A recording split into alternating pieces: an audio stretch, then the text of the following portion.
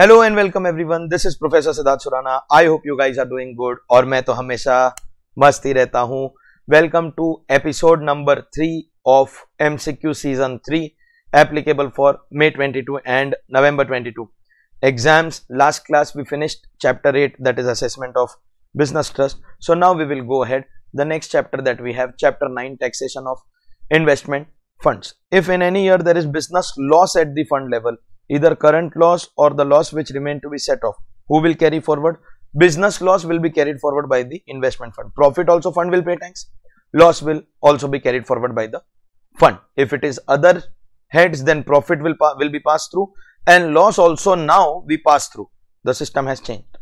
TDS at dash needs to be deducted by investment fund on income credited to resident unit holder, except PGBP. See, PGBP there will be no TDS because fund will pay tax. For resident unit holders, the TDS will be 10%.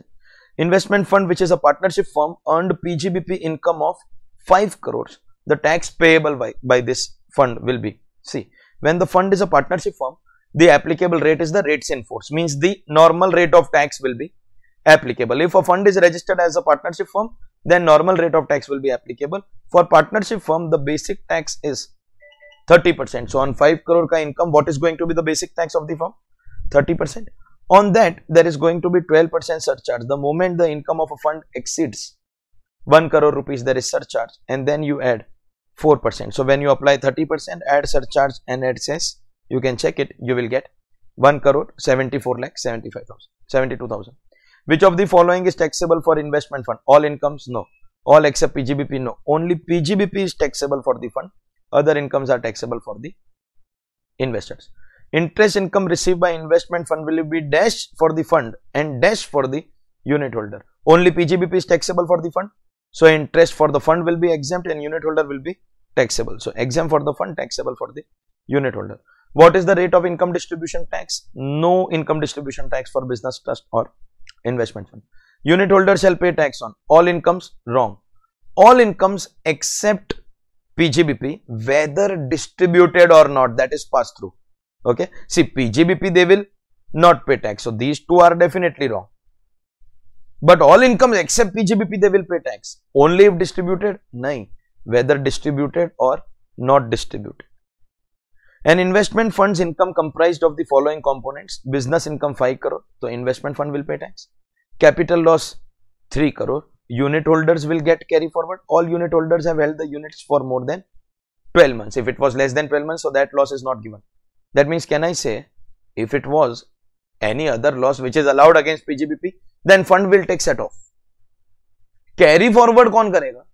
Unit holder. So capital loss cannot be adjusted against business income, and thus unit holder will carry forward. So business income 5 crore taxable for the fund, right? Capital loss 3 crore has to be carried forward by the fund, wrong.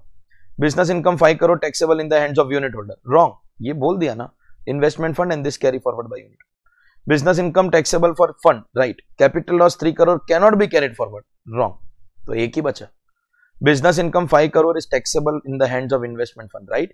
Capital loss can be carried forward only unit holders in the proportion of holding. Anyways, all have held for more than 12 months. Mr. B is holding 5% units in investment fund, 10% in REIT, and 7.5% in securitization trust for more than 15 months.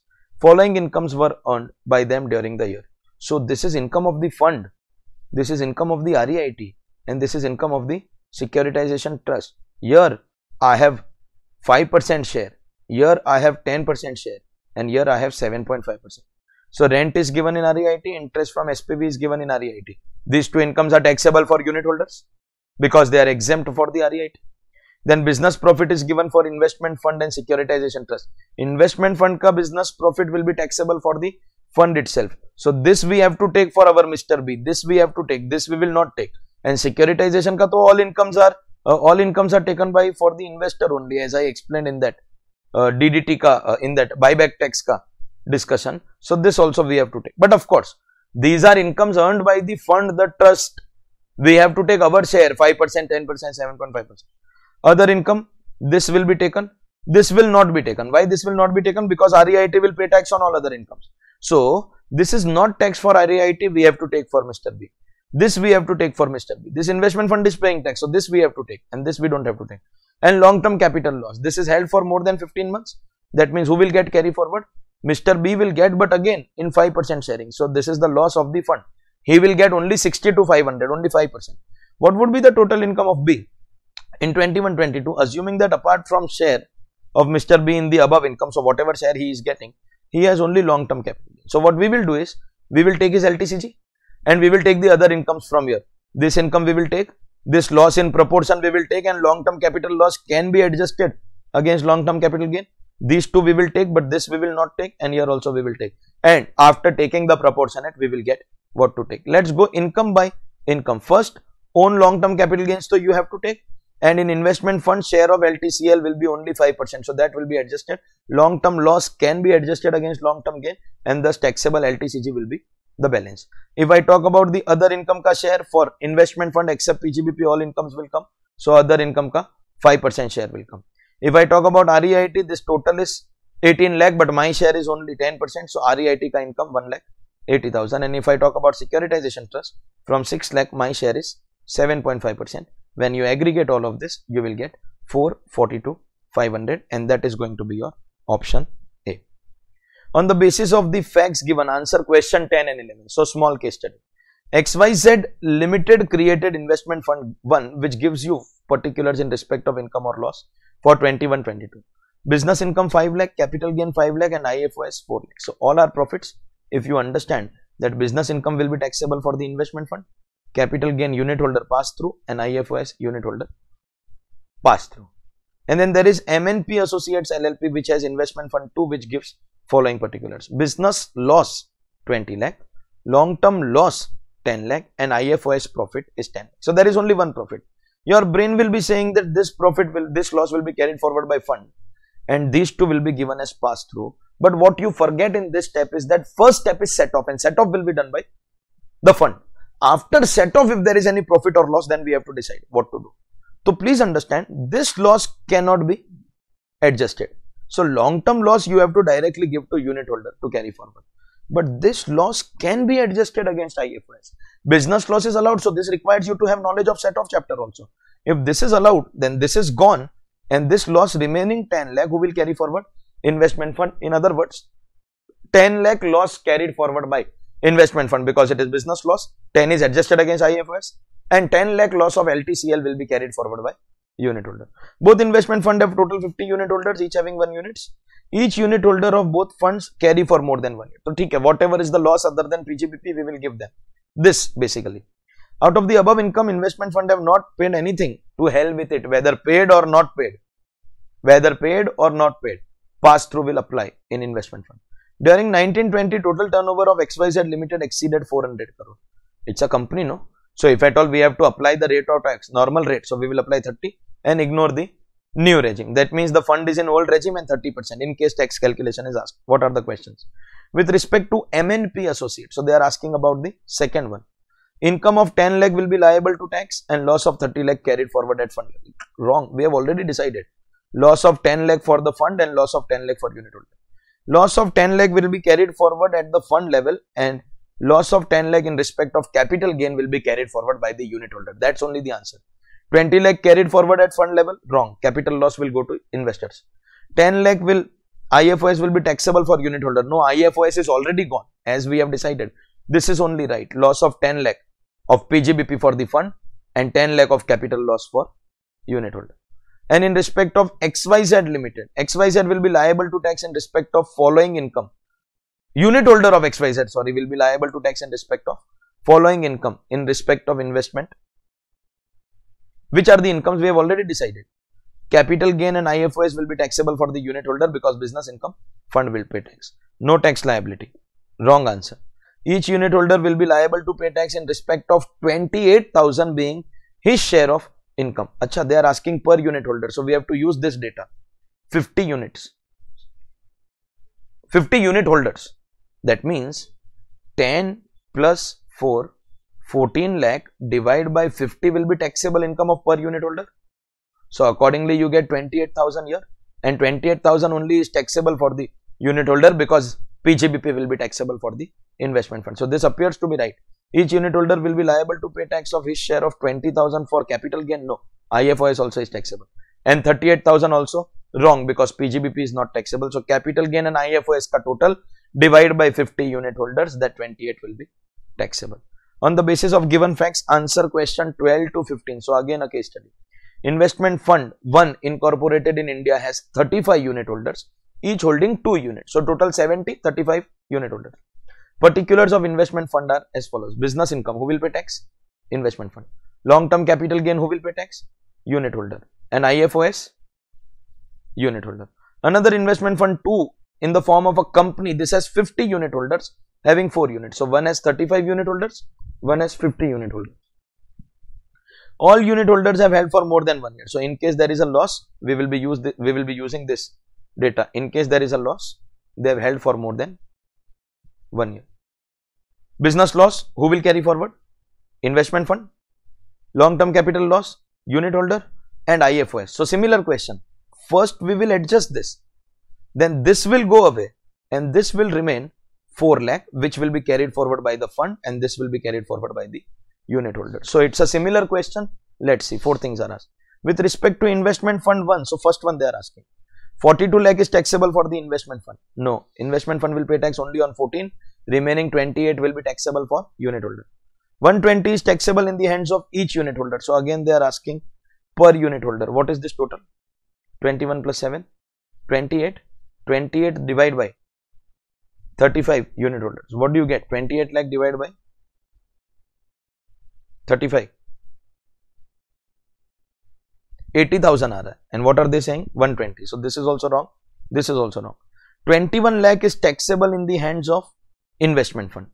Wrong. Capital gain will be taxable for unit holder. Only 14 is taxable. This is also wrong. So ek hi bacha. 14 is taxable in the hands of investment fund, and 80,000, that's 28 lakh pass through karke divide by 35. This is the right option. What is the applicable rate of tax on the component of income of investment fund in the hands of the fund? Investment fund ka income is only business income, and this fund is incorporated in the form of LLP. If this fund is incorporated in the form of LLP, that means that business income will be taxable at the applicable rate of fund, that is 30% plus cess, because it is only 14 lakh rupees. With respect to investment fund 2, हमने decide कर लिया है 4 lakh loss for the fund and 20 lakh loss for the unit holder, and again unit holder 50 है तो you can divide by 50, तो I think 40,000 per unit holder मिलेगा in case they ask per unit holder. So 4 lakh for the investment fund and 40,000 for individual unit holder. Let's see. 6 lakh is taxable as rubbish. IFOS is gone set off के अंदर. 24 lakh after setting business loss can be carried forward by the fund. Wrong answer. Business loss 4 lakh by the fund, right answer. Capital loss 40,000 for every individual, because we will take the loss of 20 lakh divided by 50. That apparently appears to be right, but let's see. Business loss 10 lakh carried forward by fund, wrong, because already adjusted. So this only is the remaining answer. In previous year 20 to 23 means next year बोल रहा है, pay careful attention. If fund 2 has business income of 15 lakh, मतलब current year this is the position. These losses are being carried forward. Next year, business profit is 15 lakh and long-term capital gain of 25 lakh. Business profit is 15 lakh next year and long-term capital gain 25. So first we will adjust the business loss brought forward, and 11 lakh will be taxable for the investment fund. And as far as 25 is concerned, this to directly pass through to the unit holder, divide by 50 karoge. So I think 50,000 rupees you will get. So investor ke liye, we have already given him capital loss of 40,000. Next year he will get capital gain of 50,000. Per investor आप बोलोगे तो 50,000 will be the answer. And investment fund के लिए business loss 4 lakh will be adjusted against business profit. So next year brought forward 4 lakh adjusted. So 15 minus 4 okay. This 11 lakh will be taxable for investment fund and 25 lakh में unit holder. But then they are asking total income of the fund only. So fund के लिए 25 lakh will not be taken. Only 11 lakh will be taken as the income, and that is your answer as far as your chapter investment fund is concerned. These are our MCQs of our chapter assessment of investment funds. Let's go ahead. Next, dividend and bonus stripping. When it were both dividend bonus, at that time it was a little big. Now it's only bonus stripping, so very small. Bonus units are applicable. Once bonus units are allotted, which provision will be applicable? 94(8).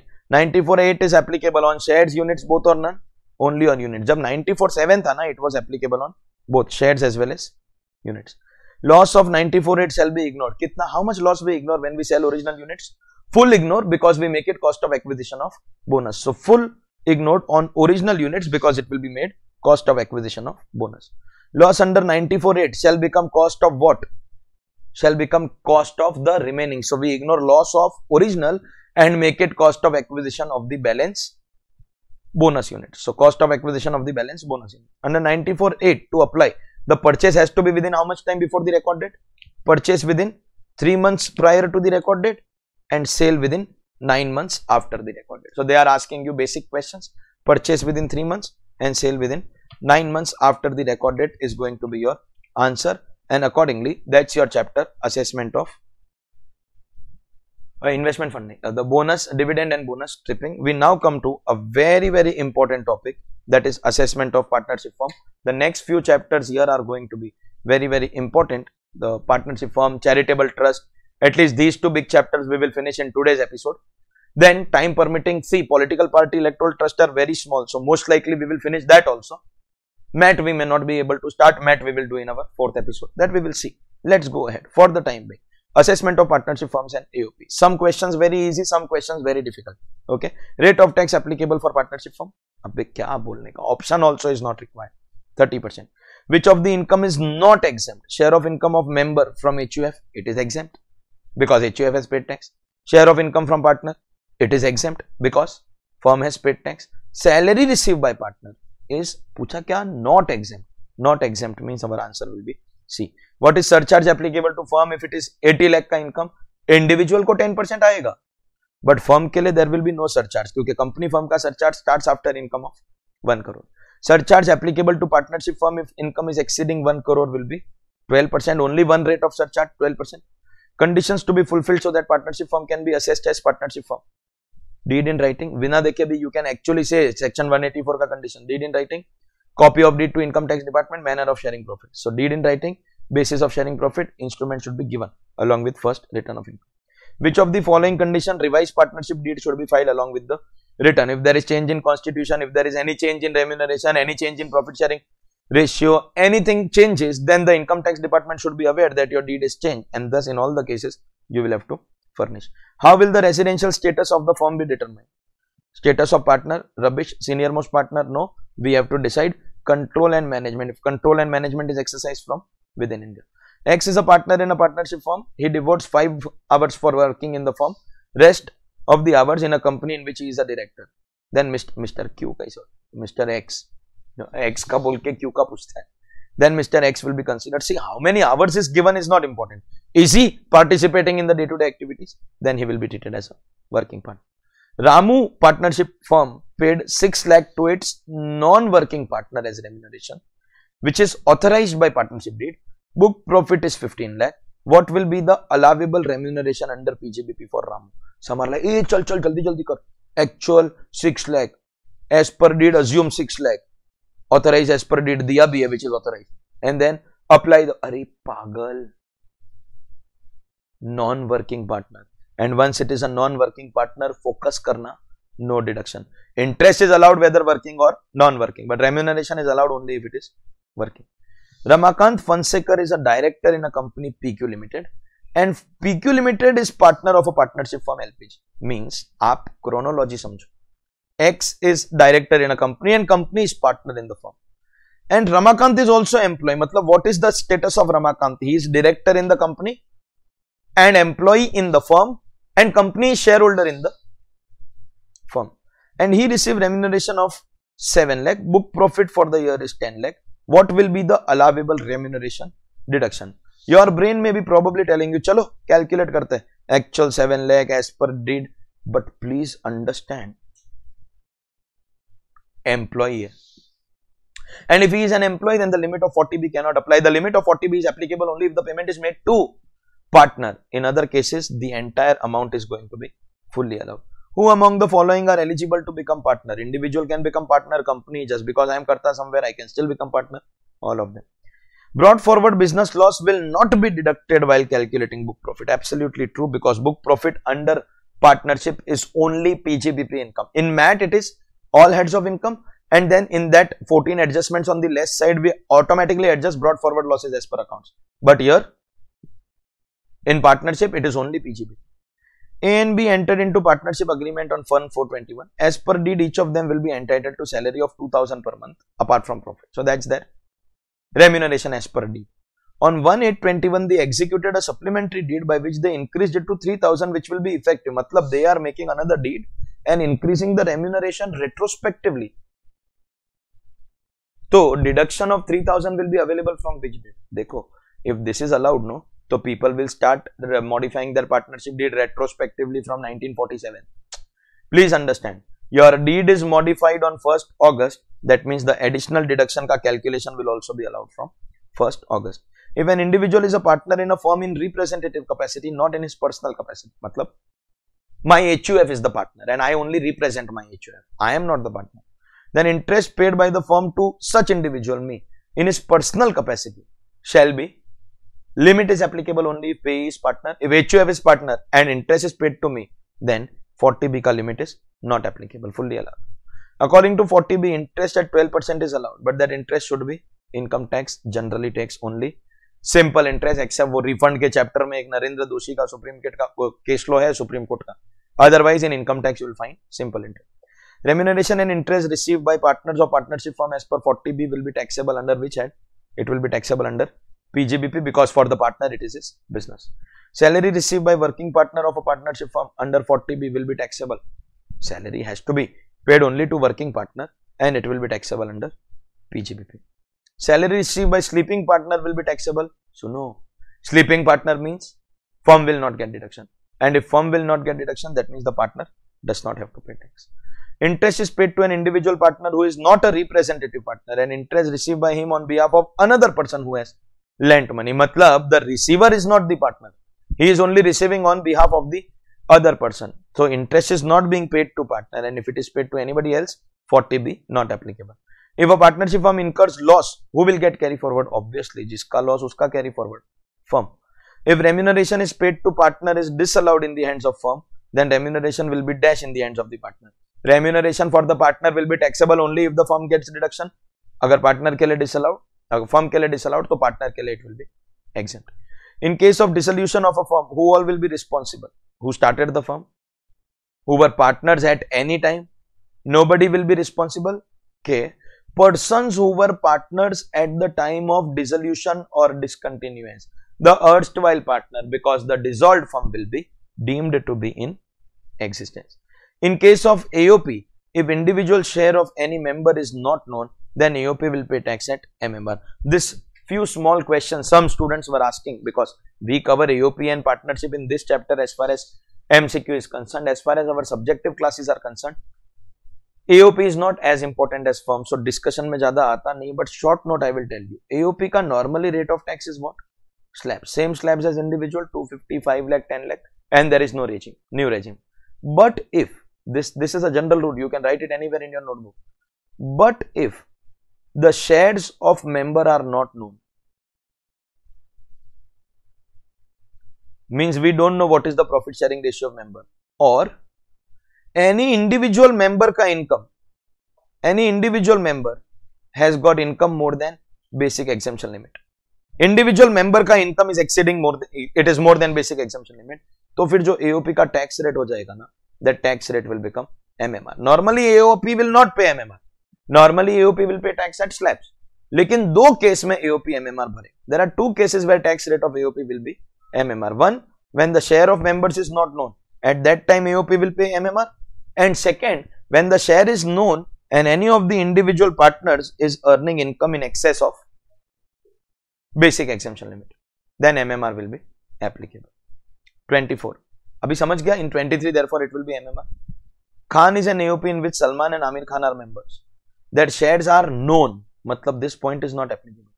Total income excluding share of AOP of Salman is 260 and Amir is 240. Is there any member income exceeding more than basic exemption? Income exceeding basic exemption? Yes. Then AOP will pay tax at MMR. So if the AOP ka income is 5,50,000, AOP will apply MMR on 5,50,000. The tax applicable will be, as you know, MMR is 42.744%. Apply 42.744% on 5,50,000 and you will get, if you apply MMR, you will get 235 092. So that is going to be your answer to question number 24. Under which of the condition AOP is not required to pay MMR? If individual share of member is not known, then it is required. So wrong answer. If individual share of member is known and total income of any member exceeds the basic exemption limit, wrong. If it exceeds, then MMR. If individual shares are known and total income of any member does not exceed basic exemption limit, then AOP is not required to pay tax at MMR. If AOP has not paid tax on its total income, then share of AOP in the hands of member will be, see, AOP pay tax, then member ka share will be exempt. But if the AOP will not pay tax, then member ka share is going to be taxable. State whether true or false. If AOP has paid tax at MMR, then of course member's share will be, in that case it is going to be exempt. BN Associates is a firm consisting of two partners B and N sharing profits in the ratio of 60% and 40%. Income of the firm for previous year 21-22 is 6 lakh and their income other than income from the firm amounted to 1 lakh and 120 respectively. Calculate the income tax to be paid by B. N ka to they are not asking only. But if I talk about B, his income is 1 lakh and he will also get 6 lakh ka share. But hello, 6 lakh ka share is going to be exempt and 1 lakh is below the basic exemption limit. Accordingly, tax of B will be, in fact, both of them, iska tax is also going to be 0. If there is any mutual concern, ordinarily there should be no tax arising on profits out of mutual. Obviously, you cannot, basically this statement means, for those who do not understand, you cannot make profit by transacting with yourself. You cannot make profit by transacting with yourself. True.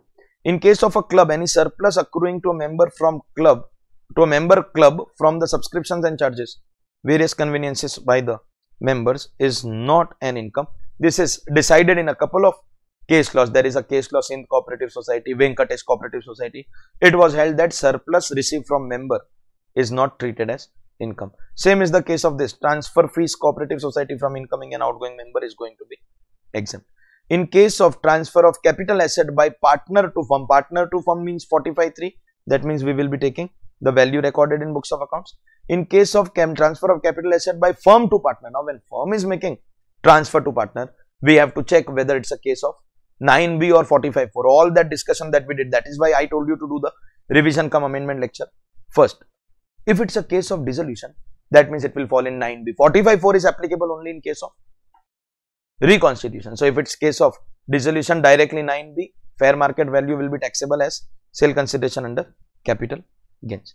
In case of firm has capital gains, which of the benefits will be available? These benefits are available to all assessees.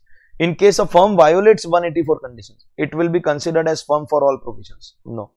It will be considered as AOP for all provisions. No. It is still a firm, but only for one purpose it will be AOP. Which is that only purpose? 40B deduction. It will be considered as firm for all provisions, but AOP for the limited purpose of disallowing 40B. A firm consisting of 3 partners change PSR from 2:2:1 to equal. This is an example of very easy change in constitution. In case of change in constitution, there will be on the firm 1 assessment or 2 assessments. In case of change in constitution, it will be 1 assessment. But in case of dissolution, there will be 2 assessments, in case 1 on the successor, 1 on the predecessor, 1 on the successor. In case of a firm, liability of tax payment is on only firm, partner with highest net worth, all in PSR, all the partners, joint and several. There is no joint and several liability in LLP. False. LLP also has joint and several liability, but if the partner proves that there was no negligence on my part, then he can escape. 40B. In case of a firm after dissolution, liability for payment of tax will be on whom? All partners with respect to asset taken over? No. Dissolved firm will be deemed to be in existence, so joint and several. No need to pay tax? Rubbish. That partner who continues the business? Wrong. All partners joint and several as dissolved firm will be deemed to be in existence. If a partner of LLP proves that liability is not due to his negligence, LLP partner has this facility. He shall be absolved of joint and several. He is still liable. He is liable to the extent of share of profit. Still liable, still liable. No. Partner of LLP is going to be absolved of joint and several liability. If a partner of normal firm proves that liability is not due to his negligence, देखो LLP का partner has the facility, but normal firm का partner does not have the facility. So he shall be absolved is wrong. Liable for entire tax liability nahi. Liable only his share nahi. He is liable to the extent joint and several. Any income received after dissolution of the firm will be taxable for whom? For the firm? No. Firm is treated as in existence only for recovery, not new income. Shall be taxable for the receiving partner. Any income received after dissolution shall be taxable for the receiving partner in which hand? There is no firm now, so it has to be taxable under IFOS. Interest under 40B will be allowed if paid to active, sleeping, both or not. Interest is allowed if both paid to both, subject to 12% per annum, simple interest. Maximum limit for interest deduction under 40B is 12% simple, compound, 12% per annum, simple interest. Interest deduction under 40B will be actual amount as per deed, 12% per annum, simple interest, out of them, whichever is the lowest. A firm can pay maximum 12% interest. No. A firm will get deduction of maximum 12%. Payment can be anything, deduction will be maximum 12%. Remuneration under section 40B will be allowed if paid to. Interest can be paid to both, but remuneration will be allowed only if it is paid to active partner. Any remuneration paid to sleeping partner will be fully disallowed. Remuneration deduction of a firm with book loss of 40B will be. If it is book loss, you like an idiot, don't give direct answer 150. 150 is the third limit. The other two limits, actual, authorized or 150, whichever is lower, that limit is still going to be applicable. A firm having book profit of 8 lakh under 40B and as per deed paid remuneration 4 lakh to working partner and 2 lakh to sleeping partner. 4 lakh to working partner and 2 lakh to sleeping partner. What will be the deduction? Actual remuneration 4 lakh. We will take only 4 lakh because we will be taking only the working partner. Sleeping partner ka nahi. It is authorized by deed also. Second limit is this also. But what will be the third limit? First 3 lakh ka 90%. 2 lakh 70 and balance 5 lakh ka 60%. 3 lakh. So total is coming to 5.7, 4 or 5.7 out of the two, whichever is lower, and thus the allowable remuneration is going to be 4 lakh rupees. A firm having book profit of 8 lakh under 40B as per deed paid remuneration of 6 lakh this time to working partner and 2 lakh to sleeping. So this will be ignored. This is same calculation. Instead of 4 lakh, we will take 6. Pagal ki tarah 6 don't say allow. This becomes 6, but it will be compared with 5.7. So it is going to be this time 5.7. A firm having book loss of 8 lakh under section 40B has as per deed paid remuneration of 60,000 to working partner and 2. So book profit is again same. So that 5.7 will be same. But what is the actual? 60. Don't go mad. If the actual is 60, sorry, it's not book profit, it's book loss. It's a case of book loss. But book loss mein directly you can't give answer 1 lakh 50. It is going to be 60,000 as per deed 60,000, or because it's a case of book loss, so 1.5 lakh. So the answer is going to be whichever is lowest, Firm having book loss of 8 lakh has paid as per deed remuneration of 2 lakh 60,000 to working partner. So this time what will be your answer? 260 actual as per deed 260, third limit 1 lakh 50,000. This time out of the three, whichever is lowest will come to 1 lakh 50,000. In case of dissolution of firm and discontinuance of business, stock will be valued at, do we now know? Firm and AOP, whenever dissolved, whether business is continued or discontinued, stock valuation will always be done at net realizable value. In case of dissolution of firm, business being continued by individual partner, then in that case stock will be valued at, in that case also it will be net realizable value. Swift Traders is a partnership firm which furnishes the following figures. It has dissatisfied the conditions enumerated in section 184. Business income before deduction of salary and interest to partners is 450. So before deduction, matlab we just have to give deduction. And as per books is done, only less as per tax is given. Interest to partners at 18%, 1 lakh 10, and salary to working partner 272. Compute the taxable income. Pagal log. If you take 450 and then you say interest within 12%, means 110 is 18, then 12 is how much? And then salary. तो मरेगा बुरी तरह से, because if the firm has dissatisfied the conditions, that means it is a firm but it will not be eligible for 40B deduction, and if it is not eligible for 40B deduction, that means it will directly pay tax on 4,50,000. The firm is ineligible for deduction and thus it will be directly paying tax on 4,50,000. 60. Swift Traders is a partnership firm which furnishes the following figures. This time it has satisfied the conditions enumerated under section 184. Other data is same. Business income before deduction is 450. So they have given the information about interest and salary. Only change being now that 184 ka condition is satisfied. So 40B ka deduction will be available. So we have to take 4.5, give interest deduction within 12% limit, give remuneration ka deduction as per applicable limit, and find out what is the taxable income. So what is the PGBP given to you? 4,50,000 before deduction. Then talk about interest. If 1,10,000 is 18%, then 12% will be how much? You can do that unitary method. Cross multiplication, you will get 73,333. That will be your profit before remuneration deduction. We also call it book profit. And now what is going to be the deduction of salary? Now some people, they directly apply this. 3 lakh ka 90, balance ka 60. They get 316 and they choose 316 as their answer.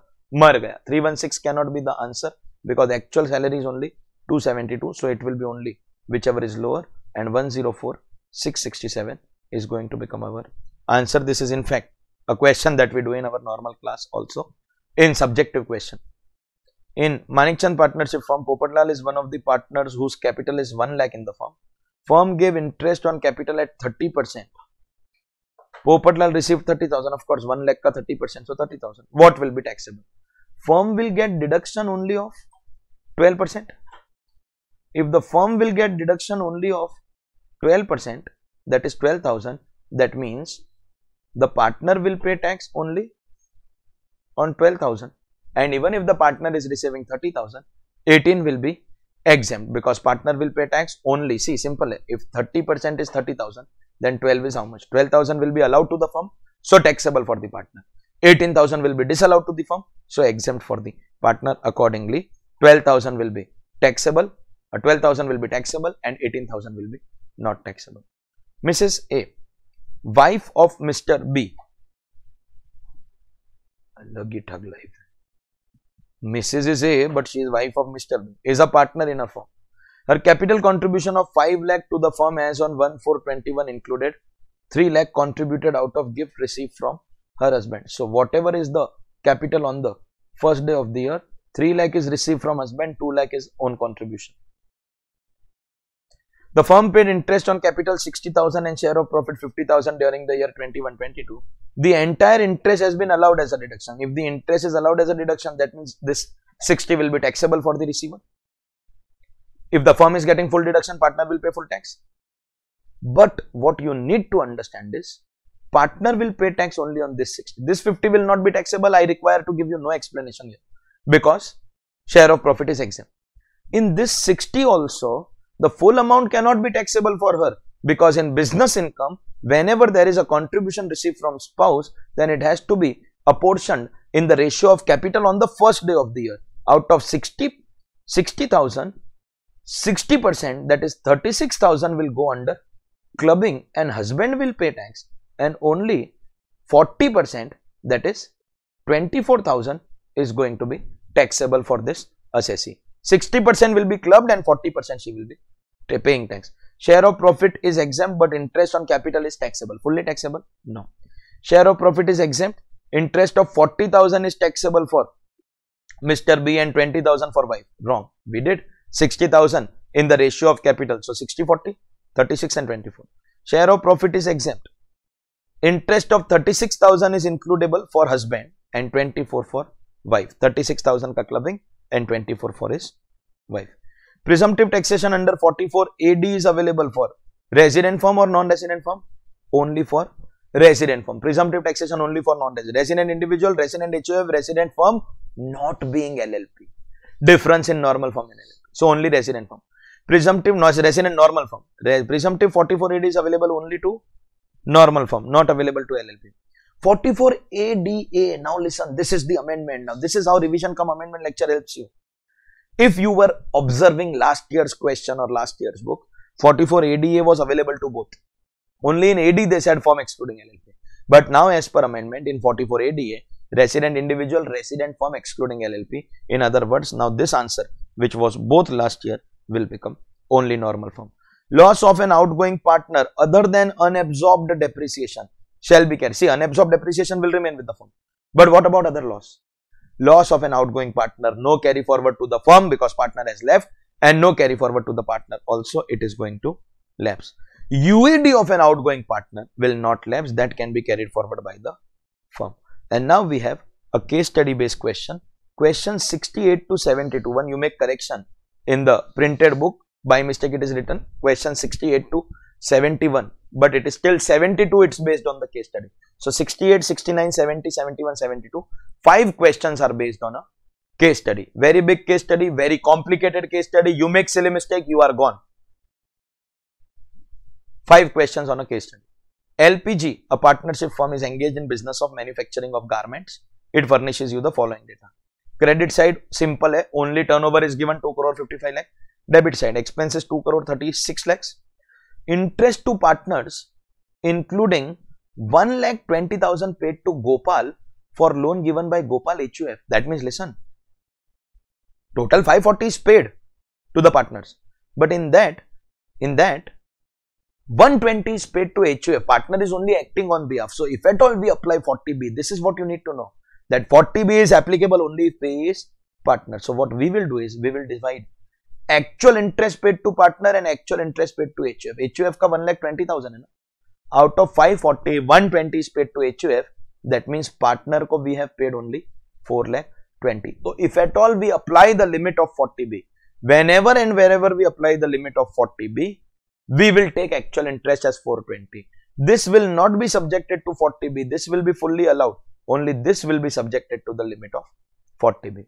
Then salary to partners is given. So there is Jay, Gopal and Madhav, 3 partners. 30,000 per month for Jay, 28,000 per month for Gopal and 16,000 per month for Madhav. If you multiply them, 30 plus 28 plus 16 into 12, you will get your 888 and you are getting a net profit figure. Of course, in computation, this is the starting point. We will disallow this remuneration and calculate the allowable remuneration. We will disallow only this interest. I hope you understand. 120 will be allowed, 420 will be disallowed, and within the limit of 40 we will allowed, and that is what is going to be tested in this question. The partners share profits and losses equally. So they are all equal partners. Okay. During the previous year 2021, that means we are talking about last year because this is 21-22. So last year, the firm had incurred business loss of 3 lakh and UAD of 150. So last year ka loss ka data is given. What was loss of last year? Business mein 3 lakh, UAD of 150. So total loss of 450. On 1/4/21, Mr. Jayesh, a partner, died and his legal heir, Mr. Jay, got admitted on the same day. That means this Jay is legal heir of Jayesh. Matlab, can I say Jayesh is continuing in the form of his legal heir Jay? And another partner, Mr. Raj, also retired. So understand please, last year, understand these 2 points and understand. Last year there was Jayesh, Gopal, Madhav and Raj. 4 people. Jayesh, Gopal, Madhav and Raj.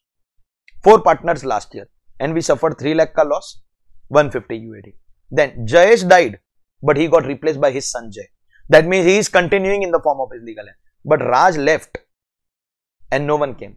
That means there were 4 partners. Jayesh is continuing in the form of legal heir. Gopal and Madhav are anyways continuing. And Raj has retired. What will be the impact? The impact will be loss pertaining to an outgoing partner. No carry forward to the firm except UAD. Means if we talk about UAD, this will be fully carry forward. But out of this 3 lakh, the share of Raj will lapse. And this is where this point will help you. Equal. Equal means there were 4 partners last year. See, this year there are 3. Last year there were 4. Jayesh, Gopal, Madhav and Raj. So out of 3 lakh, if you divide by 4, can I say Raj ka 75,000 will lapse and therefore 2,25,000 can be the brought forward for the current year. And this also will be brought forward. I hope you understand. Last year ka 3 lakh ka loss mein Raj ka share will lapse because loss of outgoing partner. No carry forward. Jayesh ka son is continuing. So Jayesh ka loss will not lapse. Correct? Only Raj ka share will lapse. But UAD will not lapse. UAD fully allowed. So if I ask you what will be the allowable brought forward loss with the help of these 3 adjustments, allowable brought forward loss, business ka 225 and UAD full. Mr. Madhav is not actively engaged in conducting affairs while Jay and Gopal are actively engaged. Matlab this remuneration will be fully disallowed. Only Jay and Gopal ka remuneration will be taken.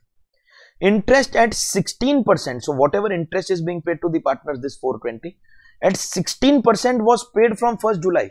So listen, first of all, total interest given is 1,20,000. 1,20,000 is for HUF. Total is 540. In that 120 is for HUF. That means partner को कितना दिया?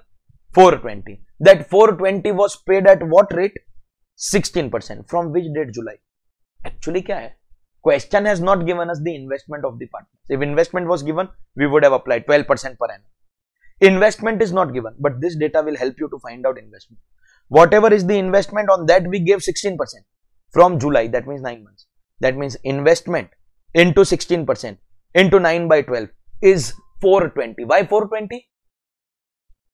Because 120 is paid to HUF. We are concerned only on the partners.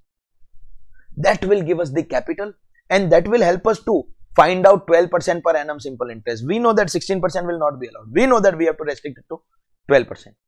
The clause for the same was, however, entered in the deed on 1st January. Acha. So when you calculate as per deed, at that time you will take only from January. So you'll find out the capital using this data. Then calculate as per deed from 1st January. Calculate as per deed from 1st January. Okay. And then actual is already given. There are 3 limits for interest. Actual, which is 420. Come on. As per deed, which we will calculate for 3 months. And 12% per annum simple interest, that we will have to find out by using the capital, which we will find out from this formula. I'll show you the calculation. I've already solved it. Gopal relinquished his title in a land in the name of LPG for consideration of 18 lakh, which was duly recorded in books of accounts. So transfer of asset by partner to firm. Value recorded 18 lakh rupees. Stamp duty value was 20 lakh rupees. ठीक है, मतलब there is a land which is transferred by Gopal to the firm. Now comes the questions.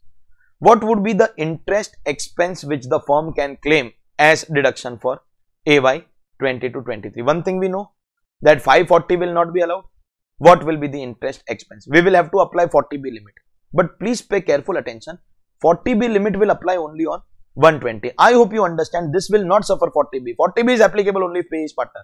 So HUF ka 120 pe no 40B limit. 40B will apply only on 420. But for that, to apply the limit, we will have to do our calculation. That's our very first question also.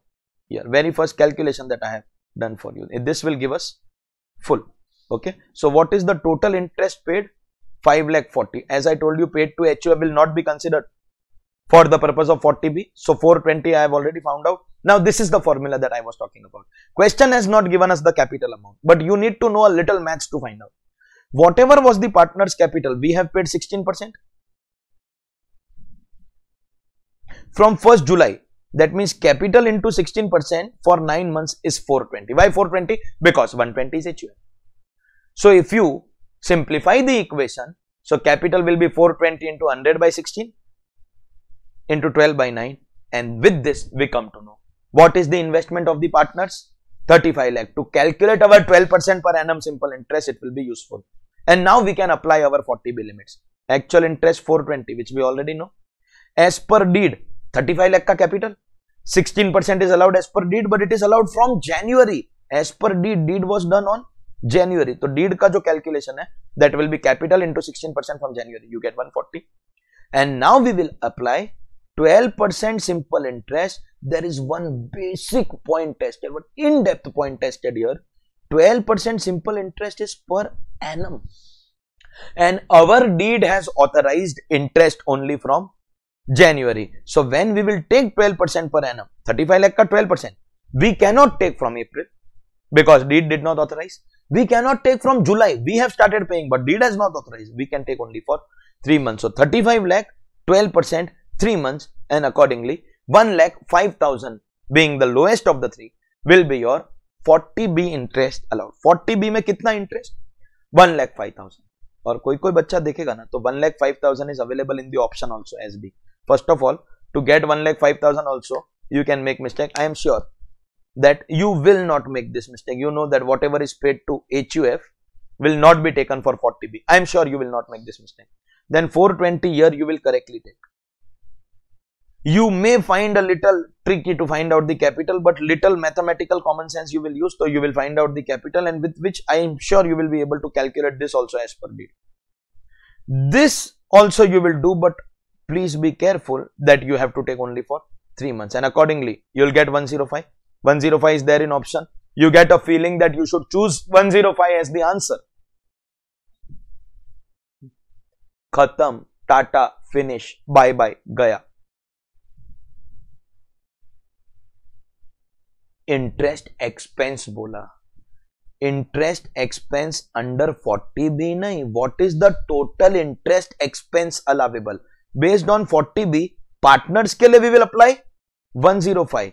But other than this 105, the amount paid to HUF is fully allowed. Do you understand that? So they are not asking you what is the interest. See, if I change this question, what is the interest allowable as per 40B, then answer is 105, option D. But the question is saying what is the interest allowable, which will include your 40B ka 105 and it will also include your HUF ka 120, 105 plus 120, 225. All those who were getting bored, क्या sir easy MCQ you are doing, normal form, LLP, ये सब क्या करवा रहा है अभी?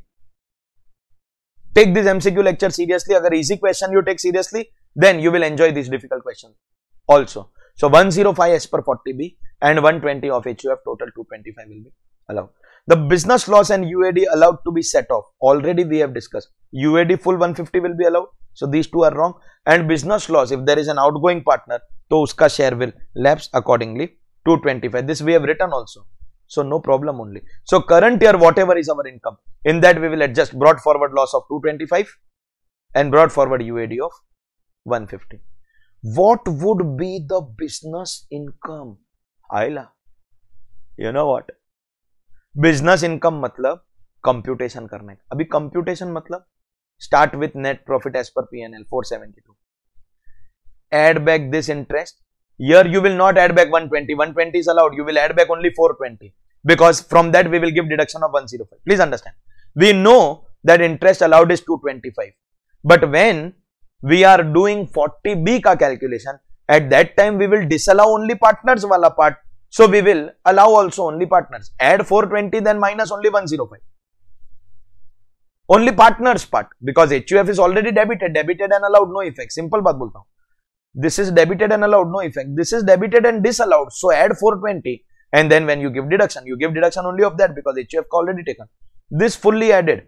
Then apply remuneration. मतलब basically here you have to do that remuneration का calculation. Without that business income कैसा मिलेगा? So you have to do the remuneration का calculation. Do you understand that? After giving interest का deduction, you will get book profit. Do remuneration का calculation. याद रहे माधव का remuneration will be fully disallowed. So we will take only Gopal and Jay, and we will get our remuneration deduction, and we will get our business income. Correct है?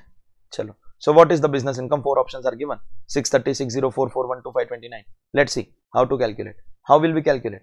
Net profit as per profit and loss account. 4,72,000 given.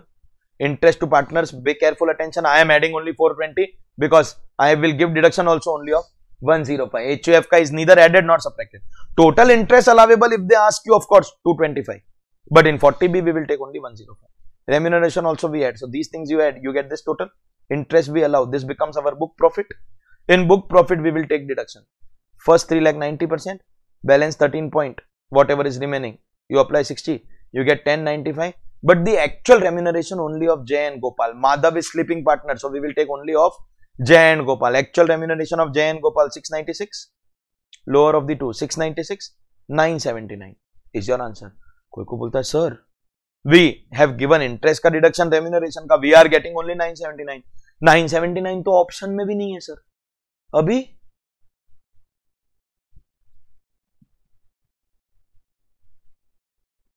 ये भी तो है. These are also allowable losses, no? Brought forward loss will be adjusted against business only, no? So after adjusting your losses of 225, that is business loss, and 150 of UAD, you will be left with 6,04,000, which is given in your option C. अरे समझा क्या? मजा आया? हाँ. What would be the capital gain taxable in the hands of LPG? Assuming that land acquired from Gopal. So Gopal से land खरीदा था 18 lakh rupees. was sold on 28 February for rupees. Make that correction. If it is printed 25 lakhs in your book, correct it to 26 lakh. Make this correction please. 26 lakh. To Mr. Jack, FMV and stamp duty value are 30 and 20. See, if we are selling land, it is actual or stamp duty value, whichever is higher. So first of all, FMV is ignored. And in actual and stamp duty value, there is a safe harbor if the difference is up to 10% of actual. That is why I am making you do 26. क्योंकि 25 होता तो 10% पे 2.5 होता, तो फिर वो difference more than 10%, then 28 will become your answer. But in our case, we will take the sale consideration as 26. 26 का 10% करोगे तो 2.6. So the difference is within 10% range. If the difference is within 10% range, so this will be selling price. Cost price तो इसका 18 lakh था ही, and thus 8 lakh will become your taxable capital gain. 8 lakh will be taxable capital gain for the firm. How much salary can the firm claim as deduction? अरे वो तो हमने already कर ही दिया. When we calculated income, we have already calculated that the salary allowable is 6,96,000. That we have already solved, boss. Already solved. Correct? In this solution only you will get it. That was your case study 68, 69, 70, 71, 72. And this is an independent question, not a part of the case study. Messrs AB Associates is an AOP consisting of two members A and B, both sharing in the ratio of 1:1. The net profit as per P&L for the year ended 31st March 22 is 5 lakh.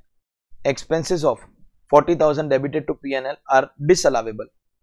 Other income of A and B other than income from AOP amounted to 2.3 and 2.6. मतलब share is known, but one of the members have got profit exceeding basic exemption limit. मतलब AOP will pay tax at MMR and member will not pay tax. Which of the following statements are correct? Share of income of AOP is included in the hands of the members. Not included. AOP will pay tax at MMR because this is more than basic exemption. AOP का MMR लग गया, member will not pay tax. So 1 is wrong. अभी 1 किधर किधर है? So this option cancel.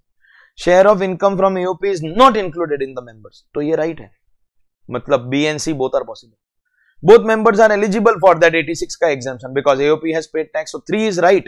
And if 3 is right, then B has to be our answer. Because 3 is also right. 3 wrong hota, then C would have been our answer. Tax liability of both A and B is nil. Yes, A का तो below basic exemption, B का more than basic exemption भी है, फिर भी because of rebate it will become 0. So 4 is also right. Tax liability of A is nil and B is 19. Rubbish. दोनों का nil. That's our chapter, assessment of partnership firms. Big chapter, and it took more time because of course, the case study involved while doing the question. But now we have done the case study, so I hope you are comfortable. We will go ahead in our life. We have plenty of time in today's lecture. Religious trust, so we are definitely completing. Then we will see. Time रहेगा तो political party electoral trust तो पक्का complete करेंगे. MAT AMT देखेंगे. We will see. Assessment of religious and charitable trust. State whether true or false. Subsidy or grant received by central government for the purpose of corpus of trust or institution from central government or state government is not an income. True. Any contribution by central government is not going to be, any contribution towards corpus anyways is not going to be treated as income.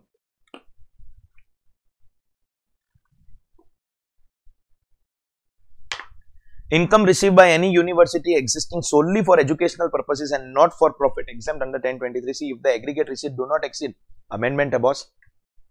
It was 1 crore. तो last year का answer कुछ और था, but now the amended limit is 5 crore and thus the answer changes. शायद last year की book में answer was C because the limit was 1 crore. But now there is an amendment, which is why I say that पहले revision amendment का lecture करो, then come to this class.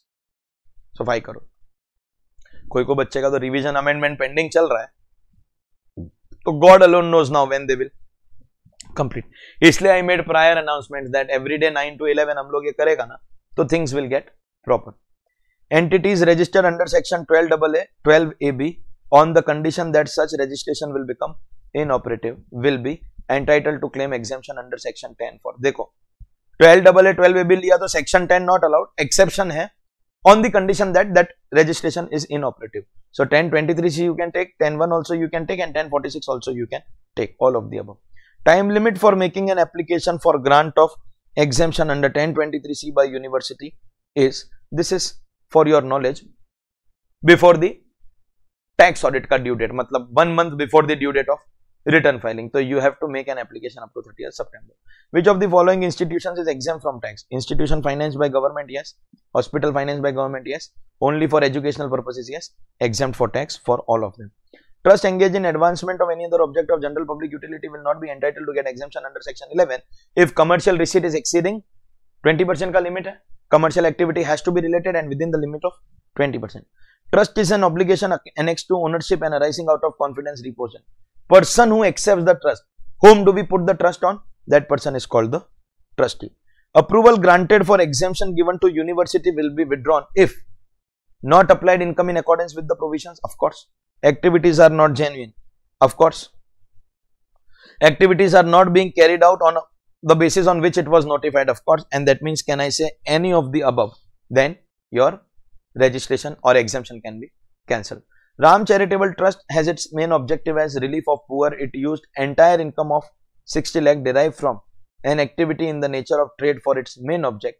Should the utilization be treated as charitable purpose? You can have business income or trade or anything, but you use the money for charity, and in relief for the poor it is relevant that you use it for charity.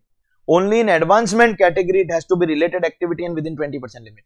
Related activity within 20% limit. Only in advancement. In all other cases, you just use your money for charity. That much is enough. State whether true or false. Voluntary contributions are not a part of income. Gadeda, biggest source of income is that. Absolutely rubbish. Next, exemption to trust will be available only if income is applied for charitable purpose. Charitable purpose does not include. क्या charitable नहीं? Relief of the poor है, yoga है, preservation of object of artistic interest. All of them are charitable purpose. So, does not include. का answer will be none of the above. Exemption to the trust will be available only if. Exemption to the trust will be available only if income is applied for charitable purpose. Charitable purpose includes commercial coaching, music, concert नहीं, but yoga तो है ना, तो yoga. 85% of the income needs to be applied in order to get exemption under section 11. But this 85% can also be accumulated for a period. देखो, जब भी they ask you in theory, your answer will be fine. Practically, we know that it is added in the income of the 6th year. So you can spend in the 6th year or 7th year up to the due date. Yes, but on paper answer will be 5 only. Krisha Charitable Trust earned income of 25 lakh, but in previous year it actually received 1568 and applied in full. Remaining 932 was not received the income. This amount of 932 will be deducted. Yes, because if it is not received, you can neither apply nor accumulate. When taking exemption under 11, which of the following things are not allowed? Depreciation if cost is claimed, right? Exemption under section 10 is not allowed with some exceptions. They have written 10(1), 10(23)(c). Deficit brought forward. Pay attention. It's also an amendment that brought forward deficit will now not be allowed. In other words, all of the above. Anonymous donation received by trust established wholly for charitable purpose would be taxable at. Wholly charitable purpose के लिए anonymous का provision is applicable and thus 30 will apply. If it is religious, then not applicable. Which of the following cases accumulated income shall be deemed to be income? Accumulated income is applied for other than religious or charitable? Yes.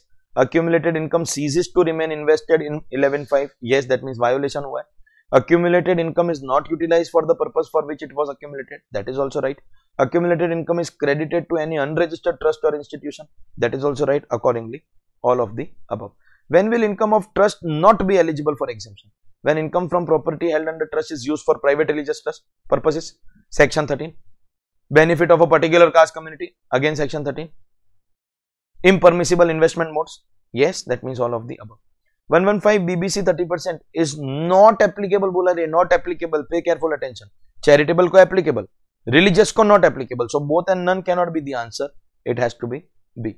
Gopal Charitable Trust provides free medical facilities to trustee of the trust. Whether the registration can be cancelled? Yes, because exemption will be withdrawn. Registration also can be cancelled. When is tax on accredited income levied? When there is conversion of trust into form not eligible. मतलब merger with non-charitable entity maybe. Merger with entity not having similar objects. Yes. When there is non-distribution of assets or on dissolution within a period of 12 months from the end of the month in which dissolution takes place. All of the above will trigger exit tax. Accredited income of a trust shall be taxable at 30% plus 12 plus 4 for the purpose of trust, because this is the surcharge.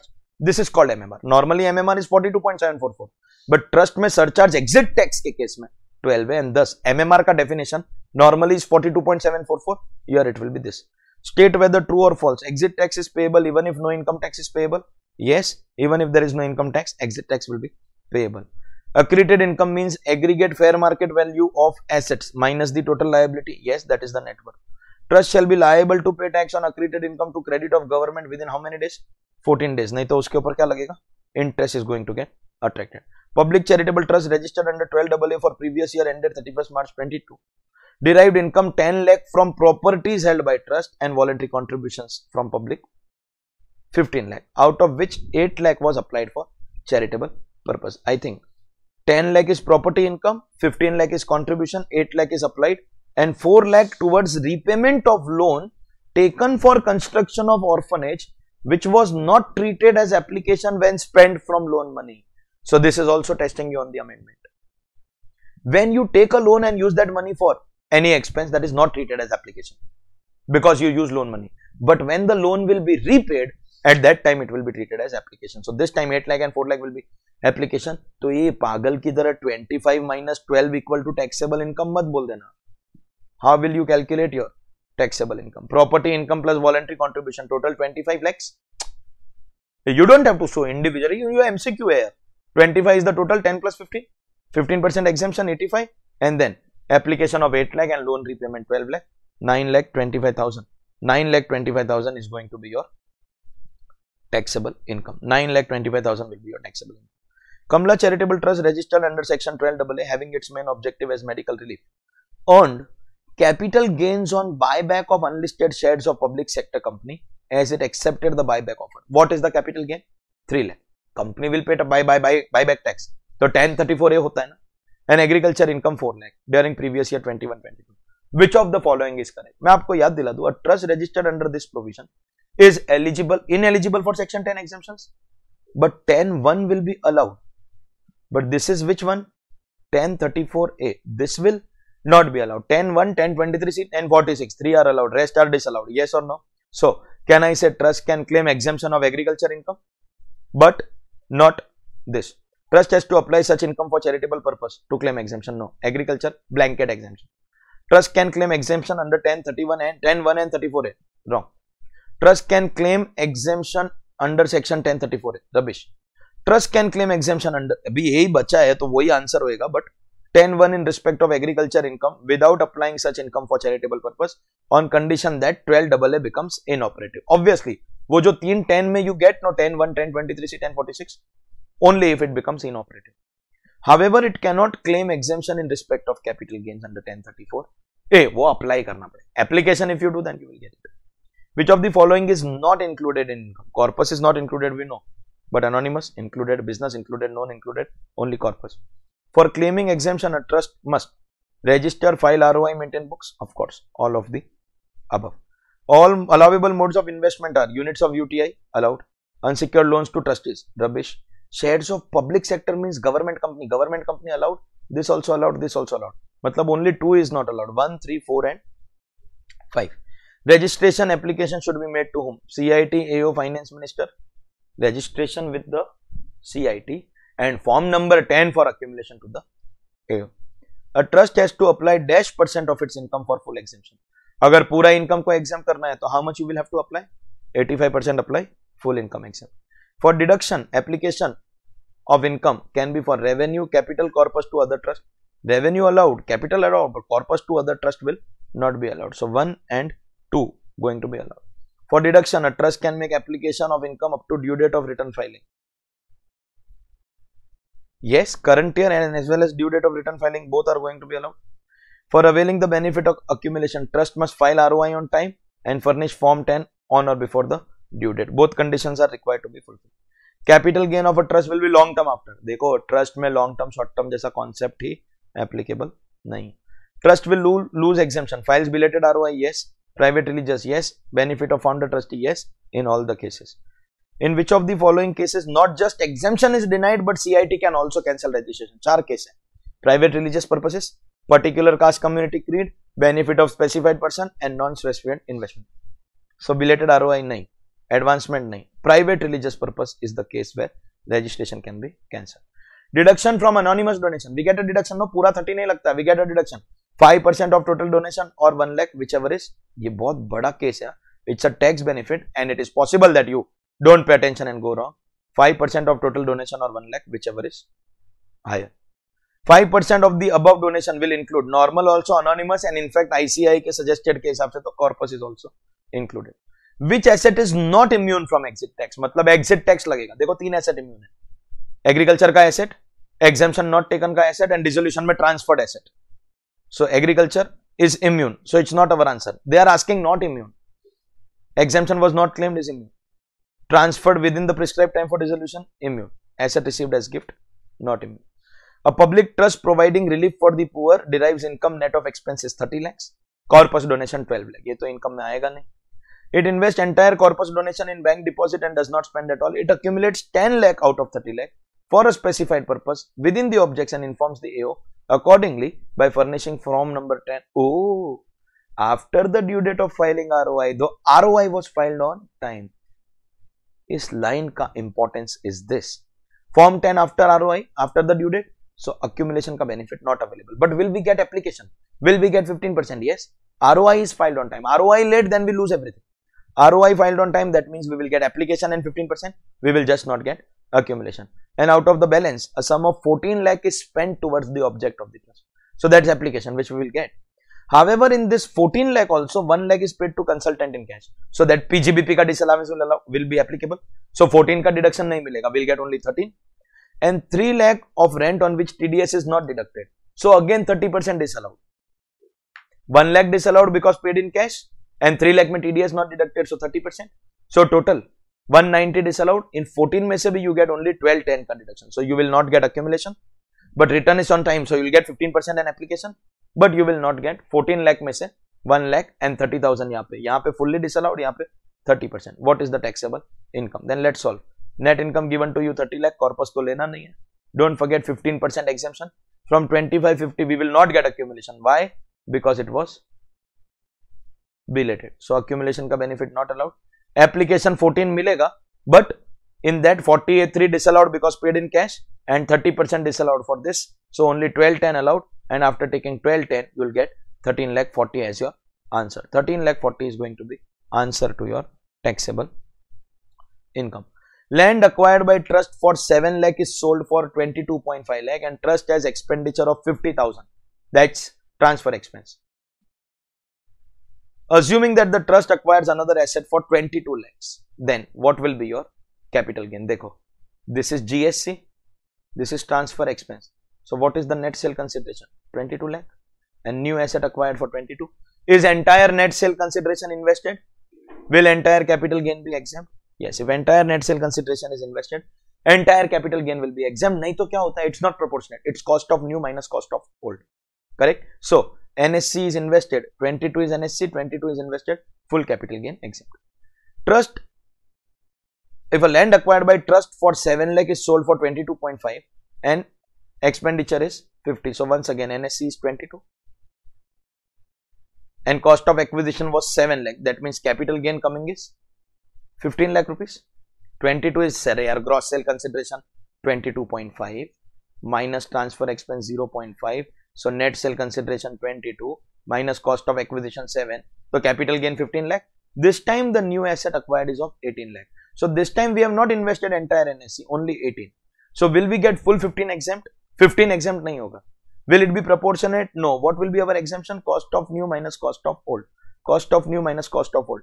Exemption will be cost of new minus cost of old. मतलब 11 lakh exempt and 4 lakh will be your taxable capital. ये भी अपने classroom question subjective में we do. 4 lakh is going to be your taxable capital gain. Sodi Charitable Trust, a charitable trust under section 12A, has sold plot acquired 2 years back. Purchase price was 2 lakh, sale consideration for 360. Sum of 10,000 was transfer expense and immovable property was 3. So देखो 360 is gross sale consideration, 10,000 is transfer expense, net sale consideration 350, cost of acquisition 2 lakh. So पहली बात तो capital gain is coming to 150. Gain कितना है? 150. Now check, will we get exemption? If entire NSC 350 was invested, then full exempt. But entire NSC is not invested. We have invested 310. Then what will be our exemption? Exemption will be 3 lakh 10,000 minus cost of hold 2 lakh. 1 lakh 10,000 will be exempt. How much will be exempt? 1 lakh 10. How much will be taxable? 40. 1,10,000 exempt because cost of new minus cost of old. 1,10,000 exempt, 40 taxable. अभी 40 taxable है और आपने answer में ये choose किया ना, you are gone रे पागल, because question is asking amount exempt. Here they asked what will be the taxable capital gain. Here they asked what will be taxable gain. Here they are asking amount of exemption. If they ask exemption, you have to choose B as your answer. If they ask taxable gain, then this will be your answer. If they ask exemption, this will be your answer. Flat tax of 30% under section 115 BBC is applicable on wholly charitable. Yes. Religious and charitable if anonymous is received for education and medical. Yes. Wholly religious. No. Religious and charitable if anonymous is received for other than education medical. No. मतलब 1 and 2 पे applicable, 3 and 4 पे not applicable. 1 and 2 के ऊपर it is going to be applicable. Flat 30% under 115 BBC is not applicable. Same 4 options are given. Abhi this time if they are asking not applicable, that means our answer is going to be 3 and 4. If they asked applicable, that means it was 1 and 2. And if they ask not applicable, that means it will be 3 and 4. Help Aid Charitable Trust registered under section 12AA received donation of 80 lakhs out of which 10 lakh was corpus donation and 20 lakh was anonymous. So breakup bolu to 10 corpus, 20 anonymous and 50 normal. 50 normal and 20 anonymous will be taken in income, but 10 corpus will not be taken. So total we will take 70. We will remove this 70 lega. In 70 maybe 50 is normal, 20 is anonymous. And trust applied 40 lakh towards objects. The tax liability पूछा है bro. तुम पागल की तरह if you calculate the income, no, you will be gone. Liability is asked. Income है ही क्या? They have given only one income. So what we will do is we will solve it, and here you will realize that there is a controversy that the amount that we subtract from anonymous donation, 5% of total donation or 1 lakh whichever is high, we add in the other income, for which there are 2 options and which option to follow. Institute का actual question in recent article. Let's see what do they do. First we will take donation of only 70 lakhs. Why only 70 lakhs? Because 10 is corpus. Corpus is not included in donation. And 70 we will divide into anonymous and normal. Abhi normal mein we will get 15% application everything. In anonymous we have to apply flat 30. But do we apply flat 30 directly? No, we give deduction. 5% of total donation. Total donation includes normal, anonymous and now corpus also. Institute ka suggested bolta hai that bhale you take 70 here, but total donation mein you will take corpus. So 5% of 80 lakhs. 4 lakh or 1 lakh whichever is higher. So 4 lakh will be our answer. 4 lakh will be subtracted from anonymous. 16 lakh ke 30% pe. 480 will be your tax on anonymous. Anonymous mein we will subtract 5% of total donation or 1 lakh whichever is higher and balance 30. But the amount which is getting subtracted will get added to the other income. And as per law there are 2 options. Add here at the top or do everything and add at the bottom. 2 options. Abhi historically when institute used to give suggested answer, they used to allow both. In subjective answers, they used to say you add at the top then also allowed, you add at the bottom then also allowed. But now in MCQ there can be only one option. If you add at the top or bottom, tax will change. And institute ka suggested answer is on the basis of this being added at the top. So whatever we are subtracting from anonymous will get added in other income at the top here. From 54 lakh we will get 15%. And here we will subtract application. This 590 will be taxable at slabs. You apply the slabs, you will get 30,500. 480 plus 3,500. This will be basic. This will be cess. And this is the suggested answer given by institute. If institute is giving this suggested answer, that means 2 things are clear. One, here they will take total donation. Total donation means here they will take corpus also. Even if corpus is not included in income, they are taking here. Second, the amount that we are subtracting from anonymous which gets added to the other income, it will get added at the top. Institute wants you to follow this system. The law is not clear, but as per institute, you follow this system, then only you get the right answer. Simple. A charitable trust was created on 1/4/16 with the objective of relief for the poor. It applied for registration on 1st November 17. The application was not disposed by the commissioner even after expiry of 6 months from the end of the month, which is the allowable period. Whenever we apply, supposingly we apply on a date 10th February, CIT has to register. Time limit is end of the month and 6 months. 6 months from the end of the month. If by that date the CIT does not pass his order, matlab one thing is clear, the trust is deemed to be registered. If the CIT does not pass his order, matlab the trust is deemed to be registered, trust ka registration ho gaya hai, the trust will be treated as deemed to be registered. Are we clear on this? All of us, लेकिन कौन सी date से? Not from when you apply और not from when you created. Retrospective तो है ही नहीं, prospective. Prospective also the effective date of registration will not be date of application. 1st November you apply.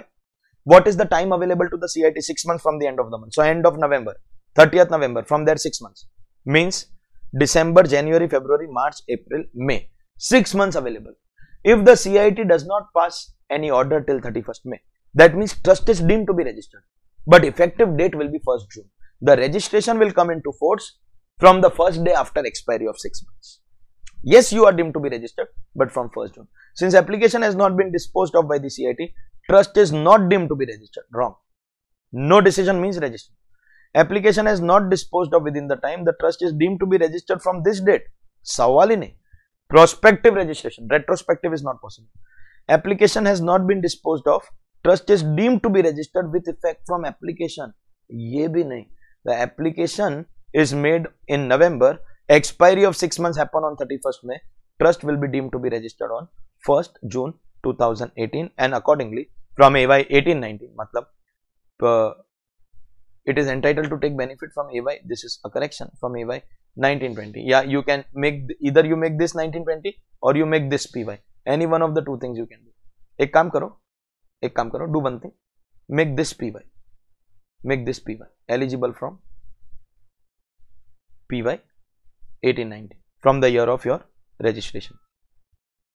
When an income is derived from property held under trust wholly for charitable or religious purpose and shares of beneficiaries are not known and whole or any part of relevant income is not exempt under section 11 or 12, if the share of beneficiaries are not known, then MMR like AOP is going to be applicable.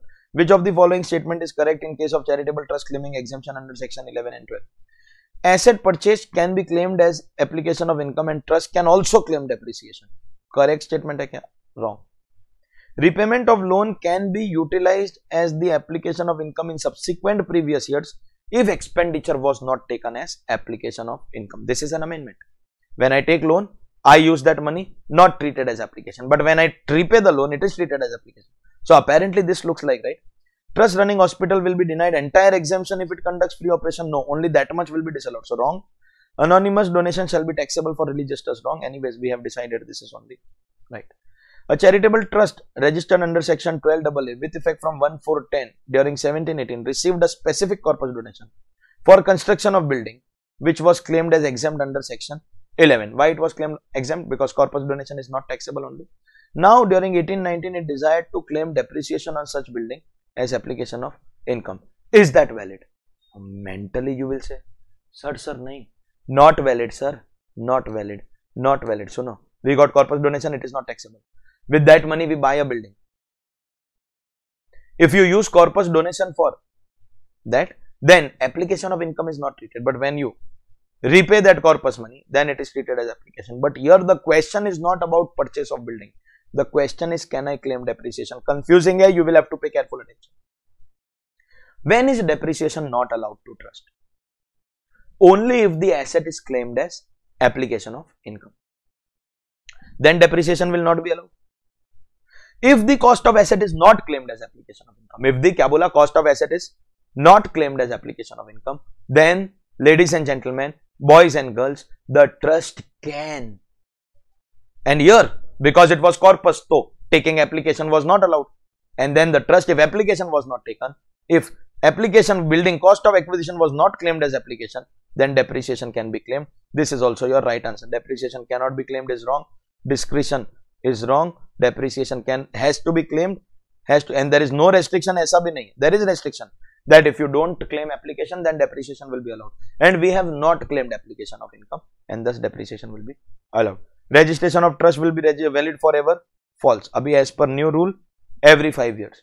Registration of a trust will be valid for a period of 5 years. But provisional registration for a newly created trust will be valid for 3 years. A trust whose registration is about to expire has to apply at least how much period prior? At least 6 months prior to the expiry.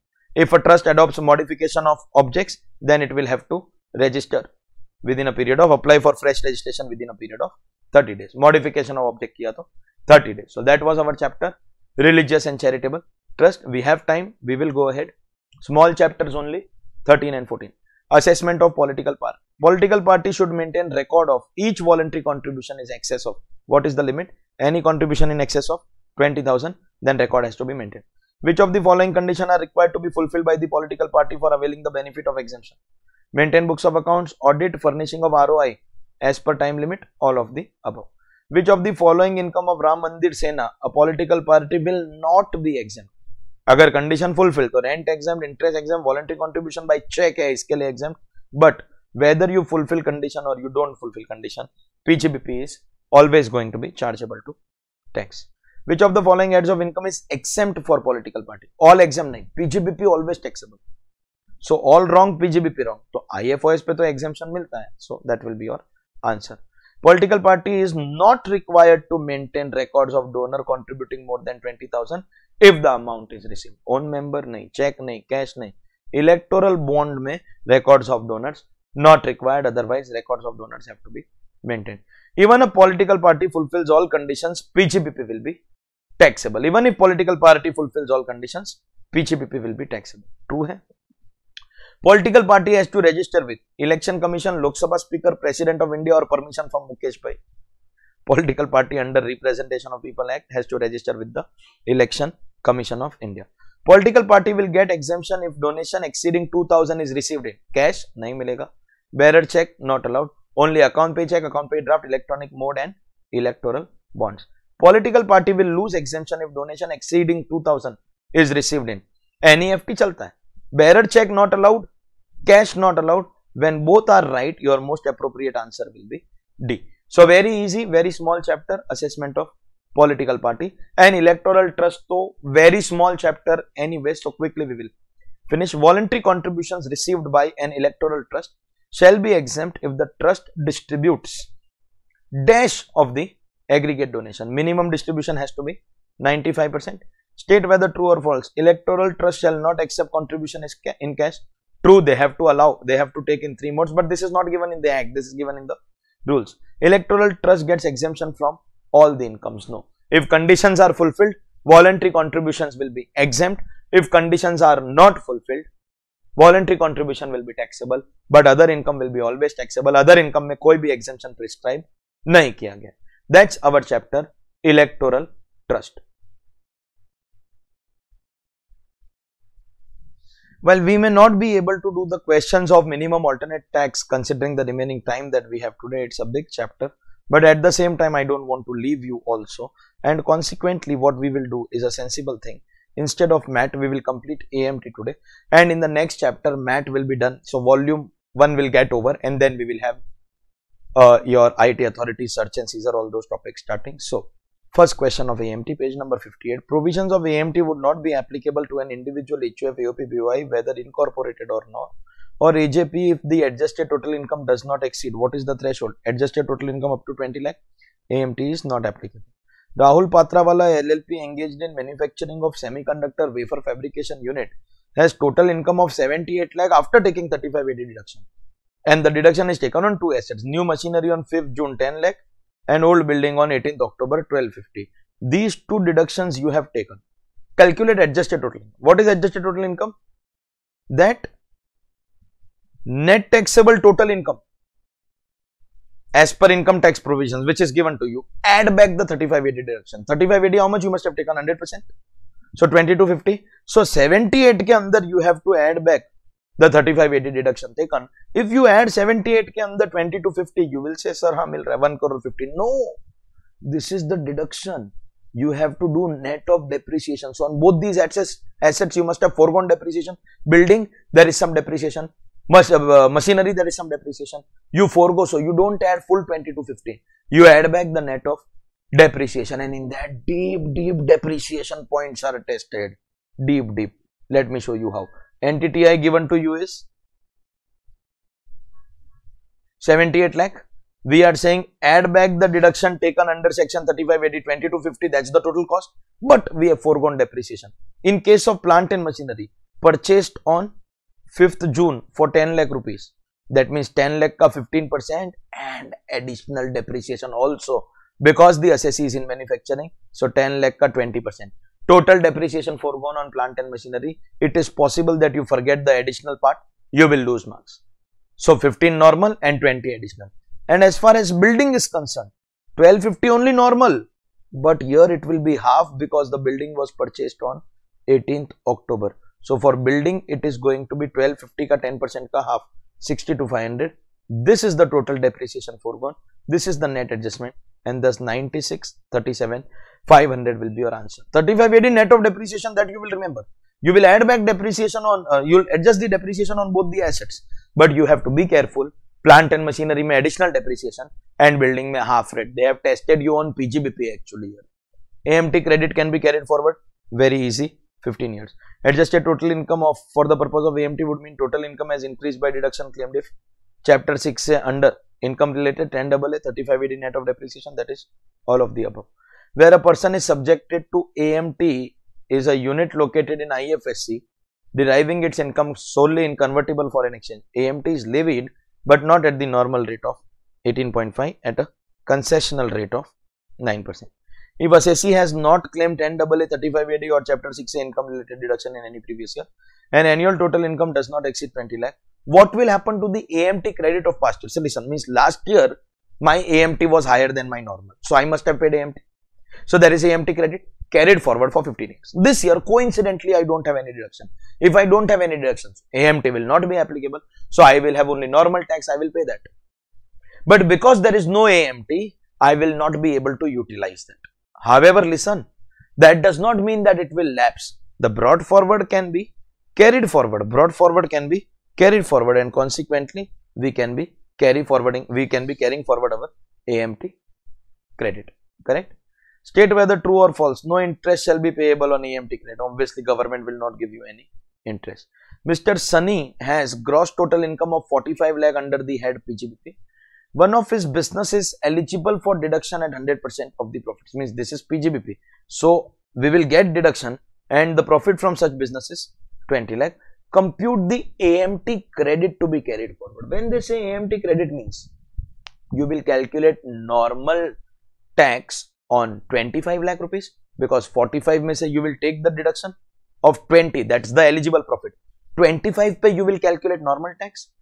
45 pay you will calculate alternate minimum tax because 45 before taking the deduction. And then AMT will be the higher, AMT if higher, then there will be AMT credit. So we have to calculate normal tax and AMT. One more thing, you can always say, sir, assessee can go in new regime. But the fact that they are asking you AMT credit means assessee is in old regime. Otherwise, they will mention that assessee is in new regime, AMT is only not applicable. But here we will have to calculate normal tax on 25, AMT on 45 and then see if there is any credit. So, NTTI will be 45 minus 20, 25 lakhs. So, normal tax as per old regime because they are saying AMT credit. You can apply the rates 15 lakh ka 30% plus 1 lakh 12,500 plus 4%, 585 you will get. And adjusted total income will be 45 lakh before deduction. Is pay 18.5% plus 4% if you do, you get 865,800 and thus the credit to be carried forward will be 2,80,800. Tax calculation I am assuming that you will be able to do on your own. Mr. Hari has income of 52 lakh under PGBP. One of his business is eligible for deduction.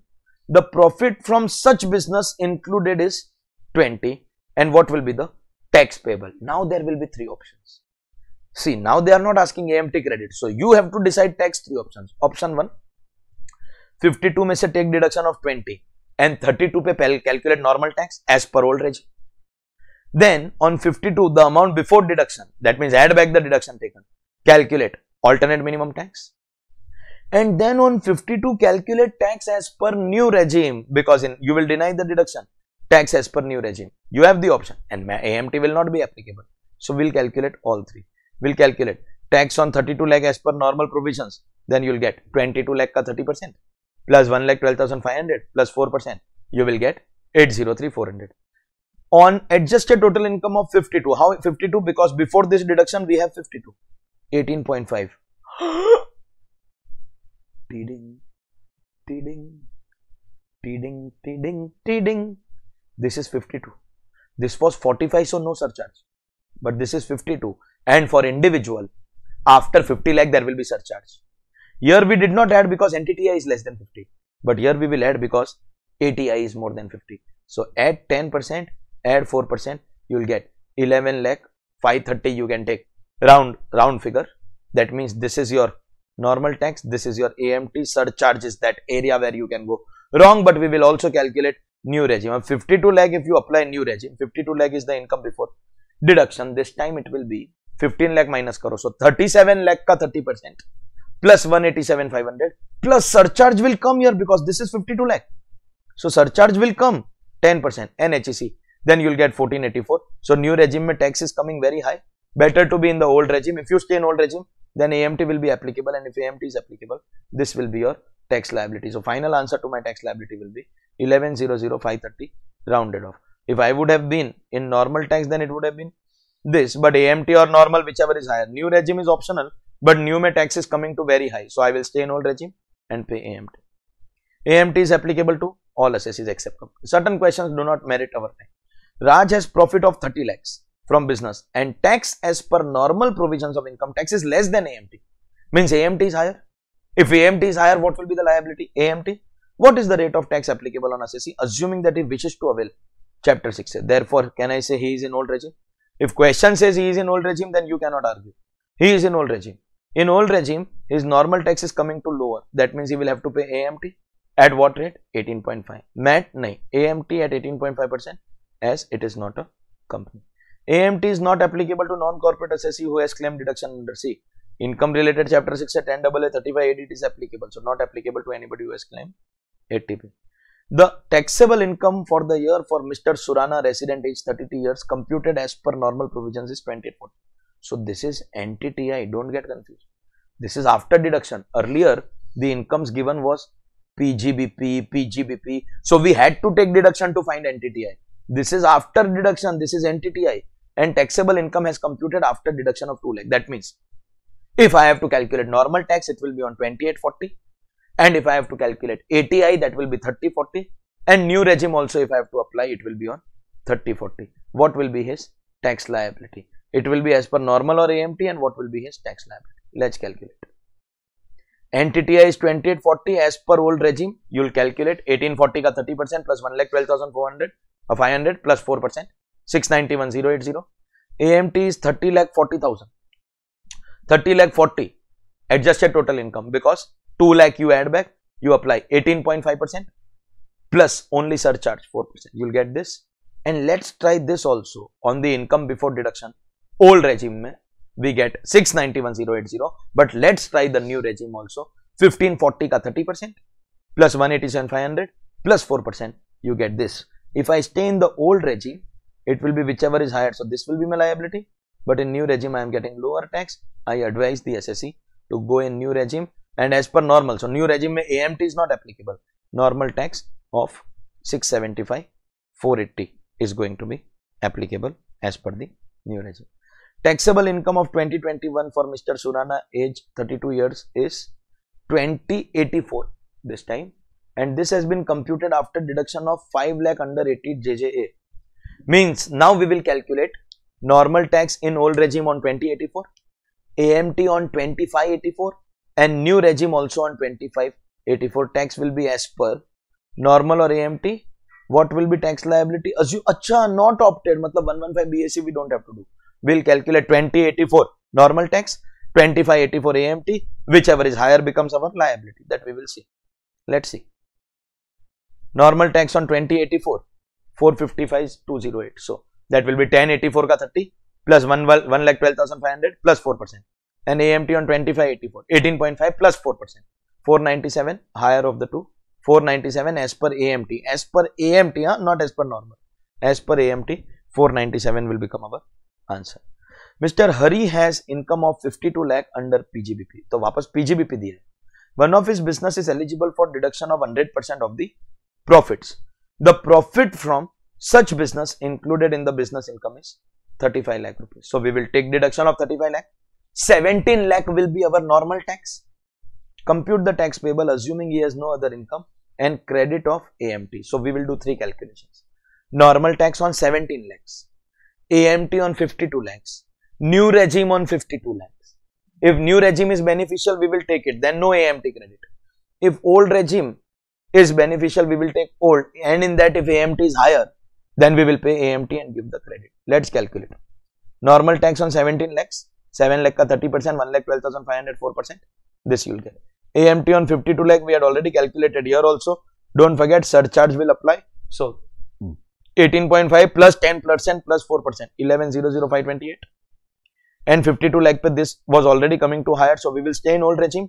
11,00528, or you can take round of 11,00530, and difference 765,130 will become your AMT credit. So 11,00530 and 765,130 will be your AMT credit. Case study based question. Ganga LLP is a limited liability partnership set up in SEZ in financial year 16-17. Acha, 16-17, 17-18, 18-19, 19-20, 20-21. 5 years khatam. We are in the 6th year. Bolo, what is the importance? Qualifying amount ka only 50%.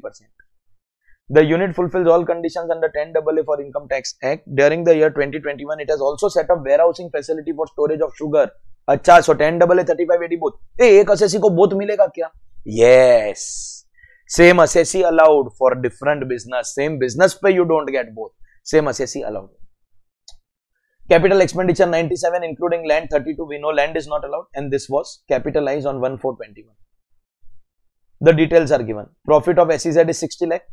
Export turnover is given. Domestic turnover is given. That means can I say total turnover 160? Total turnover 160. Array domestic turnover plus export will give us total turnover. And 35 AD ka deduction profit is also given before deduction of this capital expenditure. Then Mr. Ganesh, one of the partners of LLP, commenced business of manufacture of leather on 1/4/20. His turnover in 2021 last year was 1 crore 80 lakhs, and 21-22 this year is 2 crores. Payment made in 21-22 is 190. So this year turnover is 200, payment is 190. The profit in 21-22 as per books of accounts is 12 lakh 10,000, 12.1 means books का profit. अगर presumptive नहीं लिया तो books का profit. Out of turnover of 200 lakhs, 190 lakh is received through RTGS and NEFT. 190 is RTGS and NEFT. अच्छा, and 10 is received by way of cash. In case presumptive लिया तो this data will help. And out of payment of 190 lakhs made, including expenditure income, total payments is 190. 180 is through RTGS and NEFT. Remaining 10 lakh is cash. अच्छा, cash receipts and payments बोल रहे हैं. So what are our total receipts? 200 lakh. उसमें से only 10 is cash. So receipts in cash, if you observe, is within 5%. But payment in cash is exceeding 5%. So the tax audit का जो new limit है ना 10 करोड़ वाला, that is not going to be available. Tax audit का limit will be presumptive नहीं लिया तो 1 crore and presumptive लिया तो 2 crore. If you take presumptive then up to 2 crore. 2 crore is your turnover. You can take presumptive. If you take presumptive, I wish to conclude for you. If you take presumptive, are you allowed? Yes. Then 190 पे 6% we will apply and 10 पे 8% we will apply. But if you don't take presumptive, then audit is compulsory because 1 crore threshold will apply. Because though the cash receipts are within 5%, the cash payment, आप check कर लेना, 10 lakh is more than 5% of 190. Okay. Answer the following questions. What is the amount of deduction under 10AA and 35AD? So first question is on Ganga, not on the partner. While computing, so let's calculate. 35AD is तो very easy. 97 का expenditure है, land not allowed, तो 65 lakh is answer. तो option में 65 है क्या? अच्छा, 97 is not allowed, so these two cancel. Now between A and B, what is our answer? Profit into export upon total turnover. So 60 into 120 divided by 160, you will get 45. मगर 45 को choose किया ना तो मरेगा बुरी तरह से मरेगा.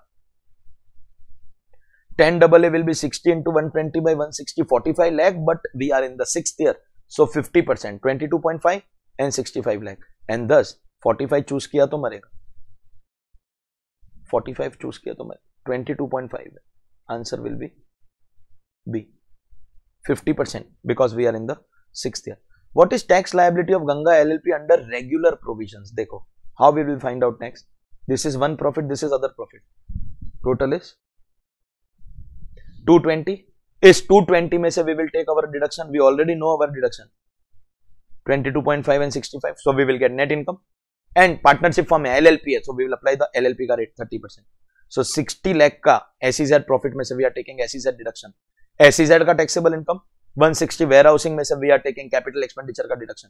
सो 95 total taxable income 1,32,50,000 as per normal पूछा ना, it is LLP. So 30% tax, 1 crore है मतलब 12% surcharge and 4% HEC. If you compute you will get 46,30,080. As per normal provision, the tax liability is going to be 4630. But what will be the alternate minimum tax? Alternate minimum tax matlab the deduction taken under SEZ add back. What is AMT? Calculated on adjusted total income. Start with this income. Start with which income? 13250. Add back SEZ deduction 2250. This you will add back and add back this. लेकिन सुन रहे, not the full amount, net of depreciation. तो directly अगर ये दोनों add करके 220 पे you'll calculate ना तो यूल गो मरेगा. No, add 22.5, add 65 but net of depreciation. What will be our adjusted total income? 60 plus 160, 220 में से माइनस द डेप्रिसिएशन का deduction. Add back this to but minus depreciation. 2,13,50,000 becomes adjusted total income. Apply 18.5%. 1 crore के बाद में form पे 12% surcharge, 4% HEC. 46,00,670 will be your answer. 46,00,670. Is there any AMT credit to be carried forward? देख लो भाई, normal tax is 4630 and AMT is lower. When AMT is lower, where is the question of any AMT credit? What is the income to be declared by Mr. Ganesh? Now they are asking for AY 22-23 under PGBP so that he gets maximum tax savings without audit. Audit नहीं करवाना है उसको. अभी audit नहीं करवाने का only option is, देखो, receipts and payments are more. देखो, receipts is within 5% but still payments are more than 5%. तो 10 करोड़ का तो audit limit is not available. Now if 10 is not available, दो option है. Presumptive लिया तो 2 करोड़, नहीं लिया तो 1 crore. Now his turnover is 200 lakhs. Exact 200 is allowed, but अगर ऑडिट नहीं करवाना है then he has to take presumptive. That means without getting books of accounts audited, if the question is asking you, then you will have to follow presumptive taxation under 44 AD. He is in the manufacture of leather, तो 44 AD का लेंगे and 2 crore के ऊपर we will apply. What is the rate of 44 AD? In the realised turnover 190 we will apply 6% and in the cash turnover we will apply 8%. Accordingly you will get 12,20,000 as your taxable income. क्योंकि question बोला he does not want to get books of accounts audited. अगर audit नहीं करवाना है then you have to take presumptive, because if you don't take presumptive तो normal, और normal में turnover का limit is 1 crore and your turnover has already become 2 crore. That means then you will have to get audited. So if you don't take presumptive, you can pay tax on your actual profit as per books. Profit as per books is 1210 only, less than this. अगर presumptive लिया तो we are getting 1220. 190 का 6%, 10 का 8%. But presumptive नहीं लिया and you go in normal, then you will have 1210. Taxable income will be 10,000 less, but audit will be required because your turnover has exceeded 1 crore. 2 crore का facility is only if you opt for presumptive. Otherwise 1 crore के बाद audit will be required. Can Mr. Ganesh declare income as per books of accounts? हाँ, allowed है. 1210 he can take instead of 1210. But without audit, नहीं. His 5% का limit is exceeded और 1 crore का turnover cross हुआ है, तो audit तो he will have to get his audit done. Yes are all wrong. No, he cannot, since his turnover has exceeded 1 crore and cannot declare less than 44 AD without getting an audit done. Is that understood? Well then, ladies and gentlemen, boys and girls, that was our chapter alternate minimum tax. That's about it for the day. We will continue in the next class with MAT and the volume 2 will start. Thank you for watching. Have a nice night. Good night, please. Thank you very much.